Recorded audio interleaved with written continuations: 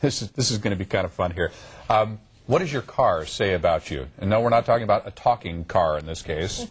When it comes to dating, it may be what's on the inside that counts, but it's what outside that attracts. So San Diego dating coach Deanna Lorraine and leasetrader.com got together and did a little humorous study, take a closer look at this crazy world of dating and finding out what type of a woman the vehicle attracts. Yeah. When a girl looks at the guy's car. Or not. Okay.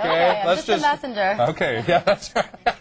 So we've been talking about this all morning going, I wonder what this one is. But first of all, how'd you come up with this study? Well, we thought it'd be really interesting and fun, and then, you know, there is some truth to it too, definitely, from what women's perspectives are. So we just thought we'd sort of put the two and two together and see what we came up with. Usually that's sitcom fodder. You know, somebody says, you know, the first thing that they say is, oh, by the way, what kind of car do you drive? Yeah. You know, a 95 Explorer. Oh, thank you very much. And they turn around and walk away, you know? Yeah, oh, well, hopefully Mercedes. Oh, hi, you're interesting. Exactly. Corvette. Ooh, cheesy. Yeah, well, you know, hopefully they're not deal breakers here or anything, but a lot of times when, you know, that's a first impression, basically, when someone steps out of a car. Okay, so what's the list here? Because you compared a certain, you had 5 cars, really, in categories. Yeah, well, I guess we could go with the Suburban, you know, or the SUV type of cars. Those, the men who drive them tend to be family-oriented, down-to-earth, and likes travel, friends, and family.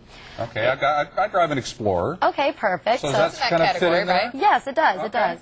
And then the women who tend to be attracted to those men are also down-to-earth, and, you know, they're not really the prissy type. They can be kind of tomboyish, or, you know, they don't mind getting their hands dirty every once in a while, but down-to-earth nonetheless. Okay. And then, what about the nicer car, like a Mercedes? A Mercedes, the man who drives it tends to be sort of older and sophisticated, successful.